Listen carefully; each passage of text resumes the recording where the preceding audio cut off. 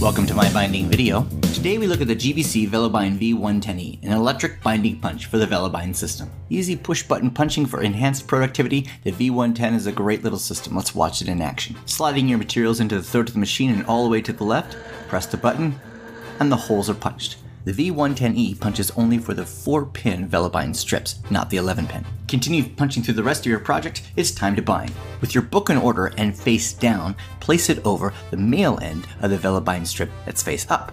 With all 4 pins all the way through, place the back strip with the groove facing up over all 4 pins as well. And using the round end of the opening and closing tool, curve faced up, run it over the spine from the outside in, pushing them down into the groove. And the same tool can be used for opening pins if you need to edit the document, and simply reclose after. There it is, VeloBind punching and binding made easy with the V110e by GBC. For more demos, reviews, and how-tos of this product and many more, check out MyBinding.com.